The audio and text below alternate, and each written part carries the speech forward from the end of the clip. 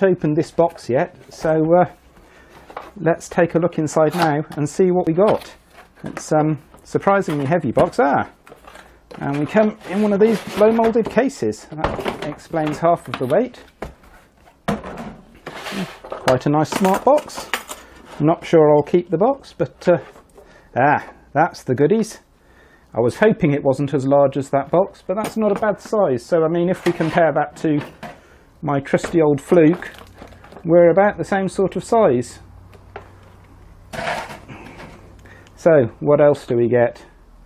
We get, they're quite nice.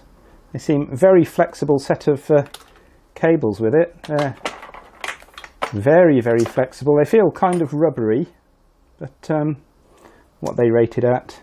So we've got Cat 3 1000 volt, Cat 4 600 volt, and they're fully shielded banana plugs there, so no chance of hurting yourself on them.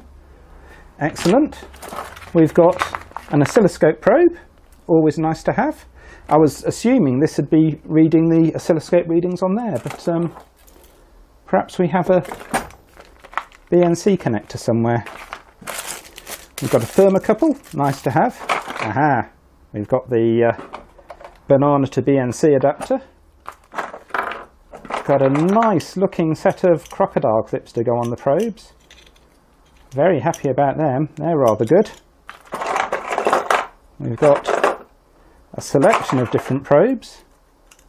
How sharp are they? Oh, nice sharp points on them. We've got a charging adapter, so I guess that goes in there and the power goes in there. We've got a USB, don't know what that is yet, maybe it's a Bluetooth dongle, I'll have to look in the instructions in a minute. That's the thermocouple adapter. Got some apparently blanking plugs, and we've got a European style plug charger for there. Not a problem, I've got plenty of adapters for that. Would have been nice to get a UK one, but not really a huge issue. We've got a warning, put it in the charge position when charging. Okay.